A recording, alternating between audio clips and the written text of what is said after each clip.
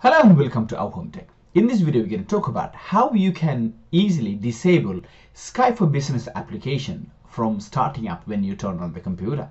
Stay tuned.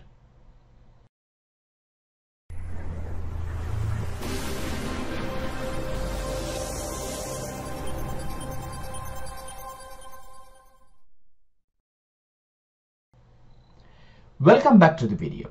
In this video, we're going to talk about when you install Skype for Business, which automatically loads up when the Windows loads up as well, Skype as well, so which is kind of annoying sometimes.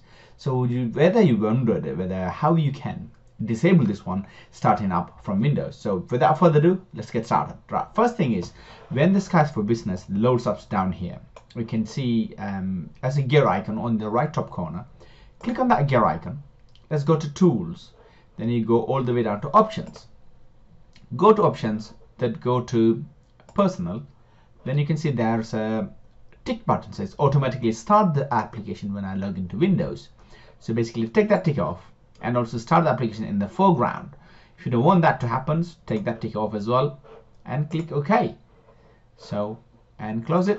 Next time when you open the window, this won't happen. This won't start again. So this won't annoy you from starting up. Hopefully this video is very helpful. If you like this video, please press the thumbs up button and also leave your comment down below. I'd like to see another video. Thanks for watching.